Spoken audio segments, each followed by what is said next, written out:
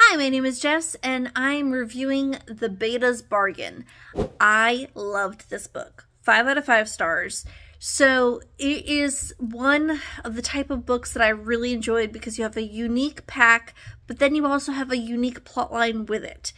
It is also, as you've probably, if you've watched a few of my reviews, a Cinderella-esque type of book, and that is my favorite fairy tale. So I enjoyed this because you have a girl who is a beta falling for and getting with a pack, and she's not even trying to be with this pack.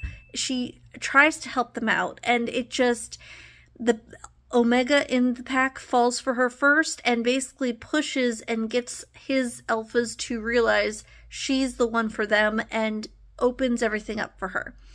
I loved how this came together. I was surprised a bit by different plot choices, but it really worked out in ways that I was here for, and I loved the characters, I loved the plot line, I loved this story, and I think you should read it too if you like Cinderella-esque romances.